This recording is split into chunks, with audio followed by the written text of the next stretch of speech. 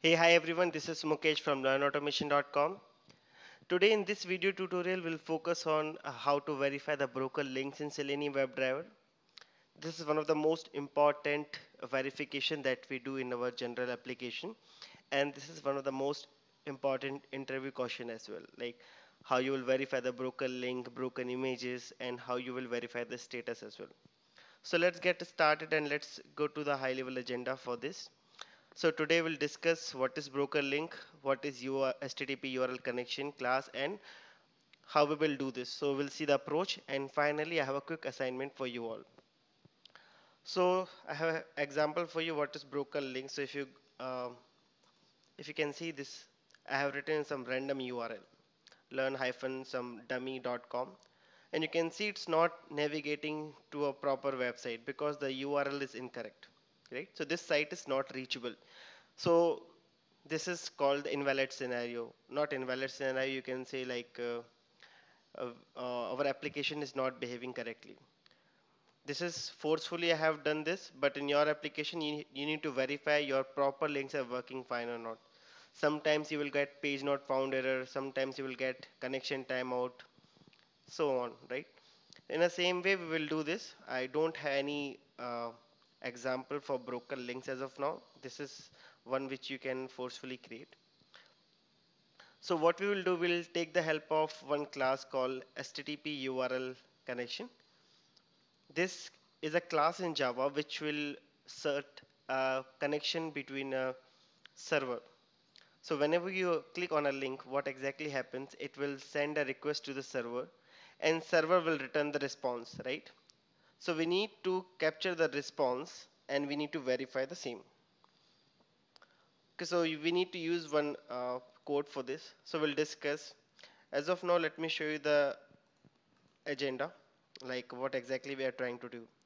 So you can see in this Google homepage, we have certain links like advertisement, business, about, privacy, terms setting, and all these languages, plus this Gmail images. And if you expand this, we have certain icons, and each icons will start a new application. You can see it's again a new URL, right?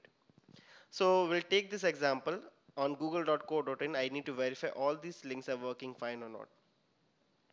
So this is the code and you can find the same code on my blog. I will give you the link in the description. So if you go to my blog, that learnautomation.com.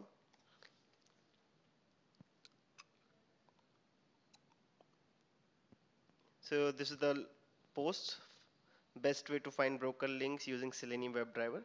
So whatever code I'm going to show you right now, all full code is available here.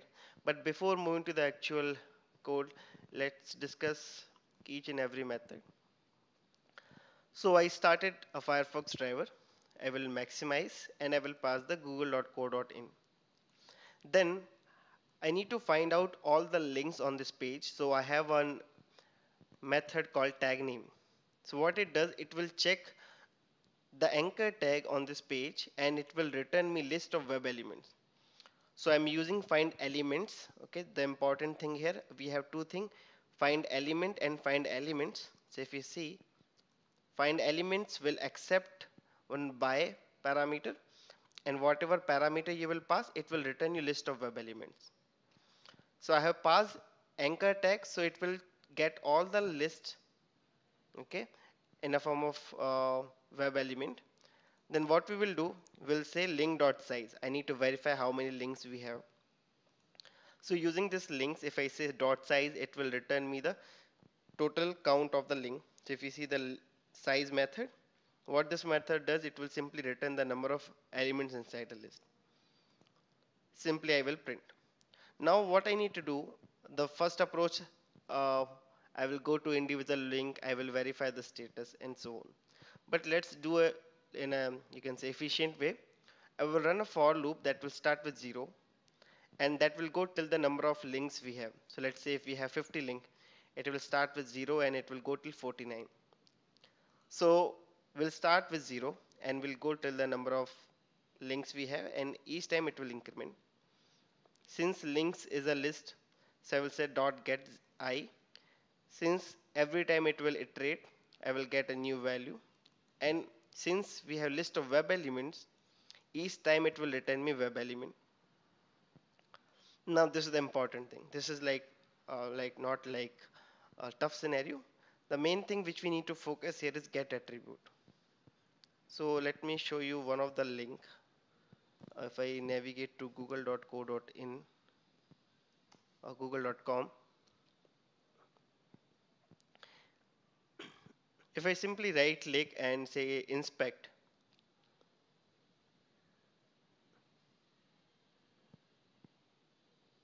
okay, you can see every link having one attribute called href, right? So what exactly I'm trying to do, I will copy this href. So get attribute href, I will get the href of that particular anchor link. Then just hold on, I will tell you what is this method. Now let's create a method. This method will validate the response. So the name of this method which I have written is verify link active, and I will simply pass the URL of that particular uh, link which I need to verify. Now just some special commands, methods, classes you need to remember. So the first step, you need to create object of this URL class. Okay, if you put mouse over here, it is coming from java.net library. So we'll pass this URL. In the constructor, you need to pass the URL. Whatever URL you will pass here, it will accept. Then second step, you need to create a connection. So using this URL object, we are creating a connection. So open connection is a method, okay, which will create a connection, and it will return you the object of HTTP URL connection class. So we'll store in our object. Then I need to set a timeout. What is this timeout? Now if you put mouse over here, it will show you set a specified timeout in the millisecond. This is like optional, but I will highly recommend use this. What exactly it does, it will allow you to wait minimum 3 seconds, because sometimes it takes time to send the request and get the response, right? So the connection timeout which we have set is 3000 millisecond, which is equal to 3 seconds. So within 3 seconds, if you are not getting the response, it will throw you timeout exception, and you can see here, yeah, timeout. Then finally, let's connect. So using this HTTP URL connect object, I will connect, and get response code is the method. So it will simply get the response, and you can see they have given very good documentation. 200, it means okay, and any other code which is not equal to 200 will be um, unexpected. So we'll check if it is equal to 200. So I will print the URL and will print the message.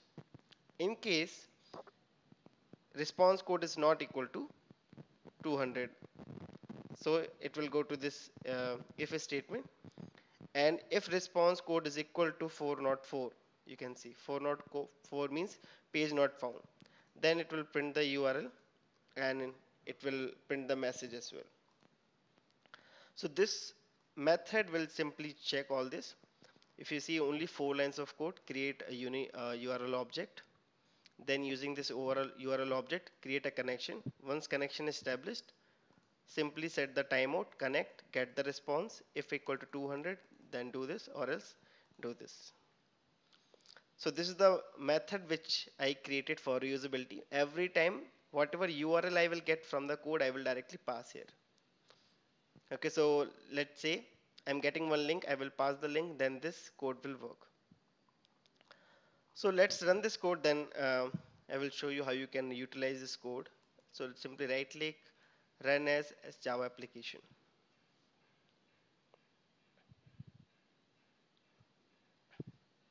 So if you do this thing manually, like let's say you need to verify this scenario almost 3 times in a day and almost daily. If you do not write this test case, and if you have to do this manually, it will take minimum, for this test case, it will take 1 hour. So better to write a code and run it daily basis. So you can see total links are 49, and now it is printing the URL which is coming, and OK is the response message which is coming. So it's pinging like almost everything. So this is for Gmail, Drive, Google Hangout, YouTube, and we are getting success message. Okay, it's advanced search preferences, services, and congratulations. Total links are 49 and it has verified all the links, and you can see the status message is okay. It means all links are working as expected because Google have this like 24 by 7 up and running services, right? So you will not find any broken link, but in your application you will find number of broken links. So if you want to verify the broken links in your application, just copy paste this code and run it. So this code you will get from my blog. So just copy paste this code, just click here, this pop-up will appear, just copy paste this code and run it. Okay, so this is what we were trying to do. So if you see, right now we are using this get tag a, right? In the same way, if you want to verify the images, you need to pass another tag and you need to do a small change. So in the next video, I will show you how to verify the broken images as well. So just try this code and let me know if you find any difficulty. So the assignment for you is, right now I do not have any assertion like if code is not equal to 200, my test case should fail. So you need to add this validation in this method. If equal to 200, then pass, otherwise fail my test.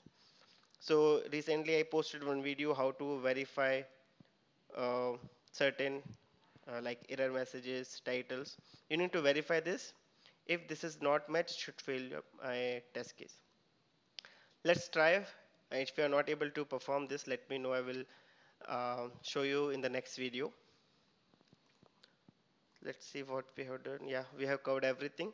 So try this from your end, and the only precondition for this, you should have Selenium installed in your machine. That's all. So if you have any doubt, just send me an email. And if you like this video, please share with your friends, subscribe to my channel, and comment below for any feedback. Thank you so much.